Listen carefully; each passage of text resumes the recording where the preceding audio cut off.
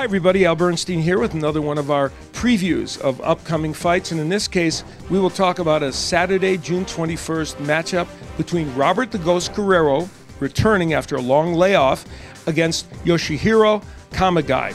Now, this is an important welterweight match, primarily because Guerrero, coming back after a 13-month layoff after his losing effort against Floyd Mayweather, and he will be taking on a very tough man in Kamegai. Kamegai's ranked 7th by the IBF, and he's got a 24-1-1 record, and he is very anxious to try and win this fight and prove his mettle in the United States.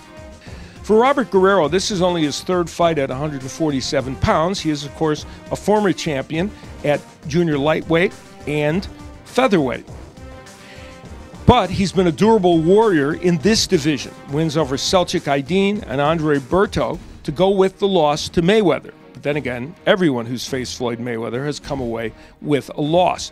He says this long 13-month layoff will not affect him. He said he's stayed fit, in the gym, and ready over that course of time, and he's anxious to return.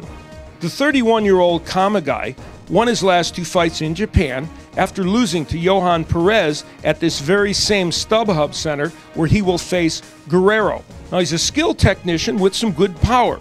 Sometimes he has lapses in his fights, and this one is most certainly an important fight for him. He can't afford to lose again here in the United States, where for a time he took up residency because it was difficult to get fights in Japan. But this fight is an important one for him. So the 31-year-old Guerrero returns to the ring after this long 13-month layoff, and part of the layoff was due to his contractual issues with Golden Boy Promotions. Those seemingly have been worked out, and now he is ready to try and take on the best in the 147-pound division, and he's beginning with Kamegai.